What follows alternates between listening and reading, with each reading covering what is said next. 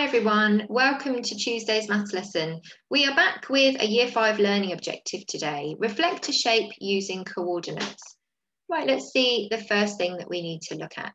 Right, it says, how could we reflect this shape over the y-axis? So let's just remind ourselves of the x and y-axes. You've got the x-axis which runs along the bottom here and the y-axis which goes up the top here. So along the bottom, X, up the stairs, Y. If you think about the alphabet, X comes before Y, so your X axis is at the bottom. And these are the coordinates you would give first, and then your Y axis going up, the coordinates that you give second. So we need to reflect this shape over the Y axis, so over this line here into this quadrant here. Right, I'm going to show you how I would do that. So starting at the bottom, I would go along the x-axis -1, up the y-axis to 2. So I would do exactly the same on the other side, into the quadrant that I want to reflect my shape into. So I go along the bottom, lost my mouse, there it is, along the bottom to 1, up to 2, and plot it. And do exactly the same until I've filled or covered the whole shape. So -1, 3, again along the bottom, 1, 3, and plot it. -3, 3. So again, 3, 3. And then finally, -3, 2. And exactly the same, go along my x-axis to 3, up to 2, and then join it together. I'm going to show you another example now. So exactly the same thing. We need to reflect this shape over our y-axis into this quadrant here. So let's do exactly the same. -1, 2. So I would go and do the opposite on the other side. 1, 2, and plot it. -1, 5. I would do exactly the same. 1, 5. Along my x-axis, -3, 3. Go along my x-axis, 3, 3. And then finally, -3, 2. I would go along 3, 2. Plot it and join them together. Right, it's your turn now. So in a second, you're going to pause the video and you can have a go at the example on the question sheet. So it's this one here, but like I say, it's already on the question sheet for you. So you need to reflect this shape over your y-axis. And then once you've done that, have a go at drawing some shapes of your own and reflecting them across the axes into the other quadrant. Okay, pause the video now and have fun with that. Right, the next thing that we're going to do is have a look at the actual coordinates. So it says, what are the coordinates of shape A? So let's have a look. This is shape A. And then it says, what are the coordinates of the reflected shape? Shape B. This is shape B. So let's start with shape A first. So we need to plot these coordinates. Right, so we're going to start here. And we go along our x-axis first. So our first coordinate would be 1, 3. And can you see how we write coordinates in brackets? So you've got a bracket, your number, and then a comma, your other coordinate, your other number, and then you close your bracket. So 1, 3. Right, so the next one is going to be 1, 8. Go along here. So if we look down, it's along our x-axis, 3, 8. And then finally, 3, 3. So those are the coordinates of shape A. Let's have a look at the coordinates of shape B then. So again, find my mouse, we start at the bottom, we go along our x-axis. So you can see we've got to 7, so we go up 7, 3. So the first coordinate of shape B is 7, 3.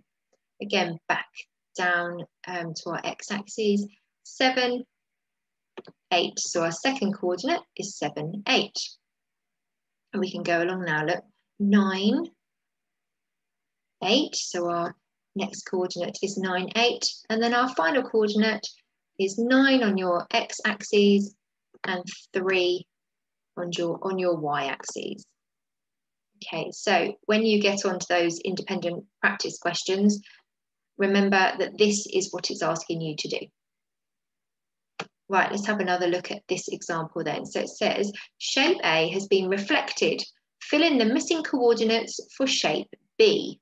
Right, so we've got shape A here. You can see shape A. And this is our line of symmetry, our mirror line.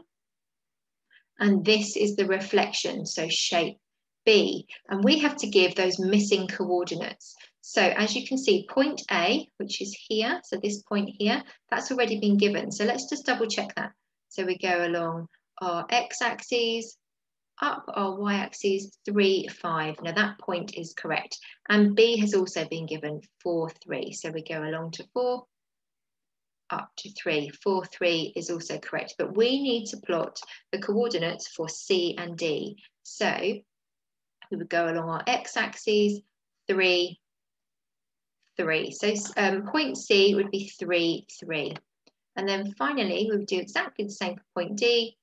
So we would go along 2, up our y-axis, 5. Again, when it comes to questions like this for your independent practice, that's all it's asking you to do. Right, you will also see questions like this. So it says, draw a line of symmetry so that the coordinates below show a reflection of shape A. Now, you need to look at the coordinates, plot them like we did before, join them together. So you will then get your reflected shape. You'll do that just by following those coordinates. And then you need to remember to show your line of symmetry. So again, if I was going to plot my line of symmetry here, you can see that there are actually 2 squares between the 2 shapes. So if you took this line here, look, this one,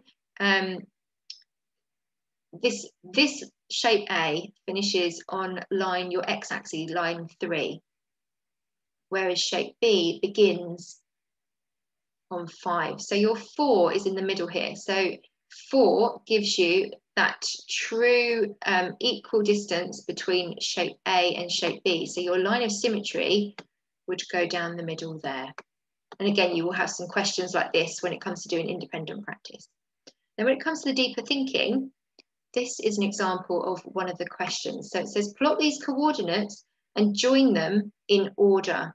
And what letter have you made? So you're going to be making some letters with the coordinates. So you have to have a look here and join them. Now, the easiest way to do it is to plot a coordinate. So let's take, for example, 3, 1. So if we go along our x-axis at the bottom, 3, up 1, and mark it and plot it. And then the next one is 3, 9. So again, 3, 9, and plot that. And then I would suggest you join them together afterwards. Right, the next one is 3, 5. So again, you go along your x-axis, 3, 5, and plot it.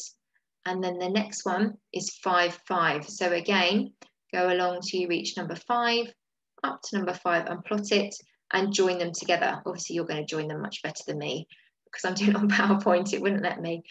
So you need to then reflect what these coordinates here. So what you've done here, you need to reflect that on the other side. So over your y-axis, and see what letter you can make.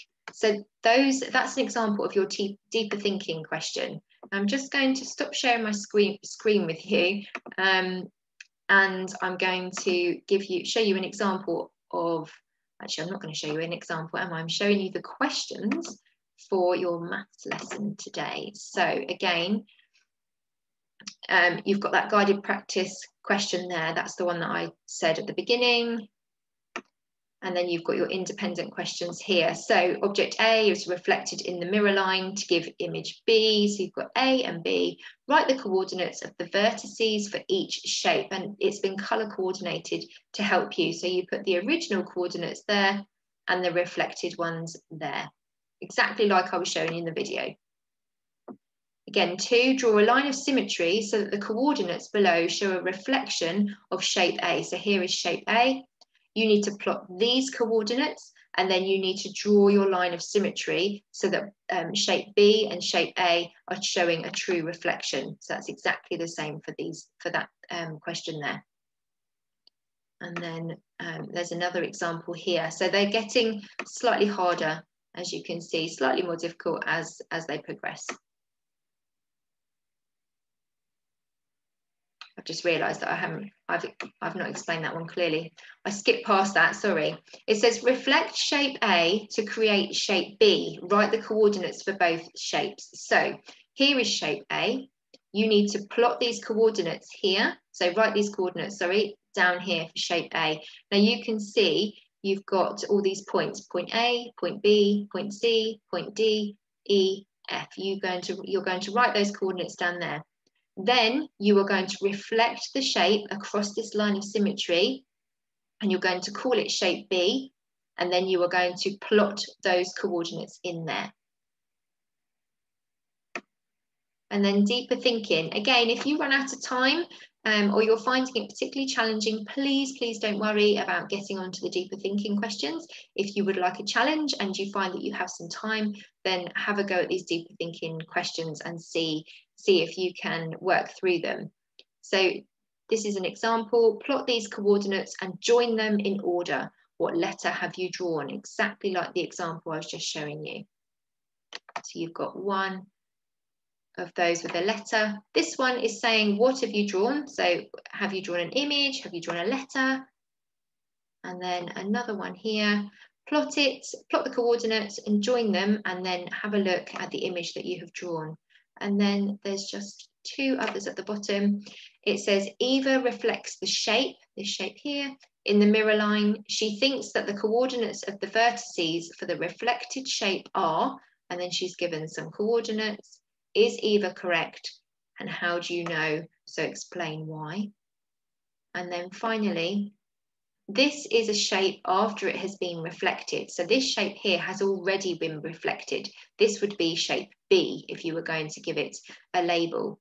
This is called the image. So this is B here. The image is B. Use the grid. Here's your grid. And the marked mirror lines. So there's the marked mirror lines. 1, 2. Show where the original object was positioned.